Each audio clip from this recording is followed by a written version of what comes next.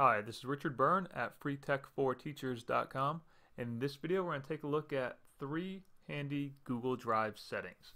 So let's go ahead and open up the gear icon here in my Google Drive and select Settings.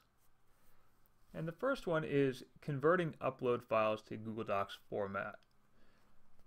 I have this one unchecked for myself just because I like to keep the original formatting of files that I upload. Just because you don't have that one checked off doesn't mean you can't convert the files later. And so when I go to upload a file later, let's say I upload a Word file later, I'll be asked if I want to convert it, and I can say yes or no rather than having it automatically converted. If you want to use your Google Documents offline, and again, you have to be in the Chrome web browser to use Google Docs offline, select the Sync Docs to Offline.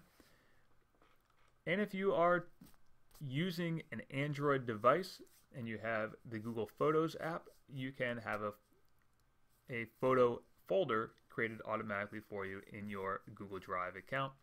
And again, simply turn on that setting. So those are 3 handy little Google Drive settings. And for more tips and tricks like this, check out freetech4teachers.com.